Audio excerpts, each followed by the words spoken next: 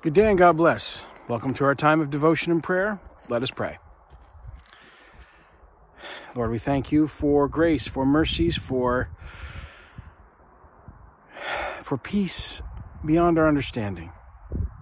For Lord, even though we are surrounded by turmoil and struggles and issues and things we're just trying to get through today, Lord, there are things you have set aside. You've been a buckler and a shield. You are our sure defender from times of trouble beyond our comprehension and beyond our ability to cope with. Lord, even when we face our time of troubles, you don't leave us there alone. But you grant us a peaceful surrounding. You grant us help all around us. You grant us friendships. You grant us love. So Lord, we ask your help and the wisdom to embrace it, the inspiration of your Spirit to see it, especially as we turn to your word, especially, Lord, as in turning to your word together, we become your church. We become more and more your people, heirs of your kingdom, rightly listening to your will, that your will be done in us, as we seek to be a sign of that grace and peace you mean for each one of us and all of us together, each and every day. Lord, let this day be a day of blessings, and let us be a part of one another's blessings. All this in Christ we pray. Amen. Turning to the book of Hebrews chapter 4 at verse 12. For the word of God is quick and powerful, and sharper than any two-edged sword, piercing even to the dividing asunder of soul and spirit, and of the joints and marrow. It is a discerner of the thoughts and intents of the heart. What are you thinking? Are you sure that's what you're thinking? And if you are unsure of what your thoughts mean, what your ideas are, what the purpose of all of this is, how have you looked for wisdom and guidance? When we consider what life is about and what we're doing in life, what our choices should be, we have the gifts of reason, of understanding.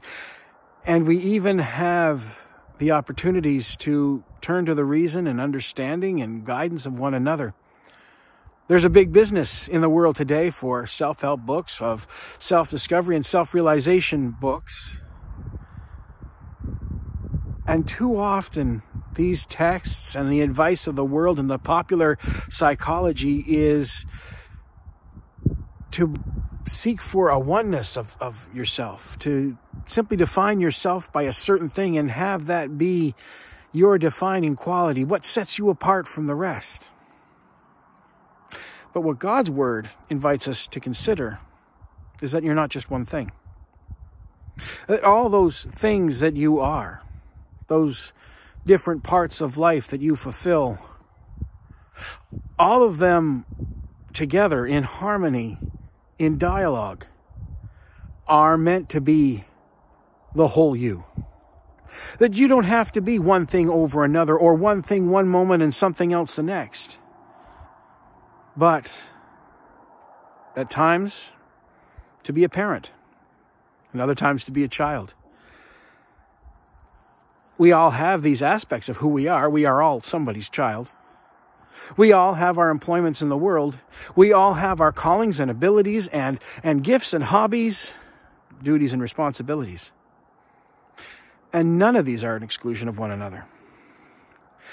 God's word helps us to distinguish and see those differences in us, those distinctions in us, but doesn't call us to be broken apart and into small pieces.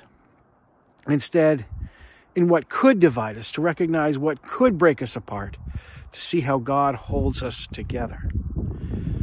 That it is so sharp to point out the variety of who we are. That God's word doesn't divide us. It calls us to wholeness. To discern the thoughts and intents of the heart that binds us. God's love that brings us together in who we are as individuals, but also as who we are as families, as communities, as churches. For God's word is sharper than any two-edged sword. It pierces, even dividing asunder the soul and the spirit, the joints and the marrow.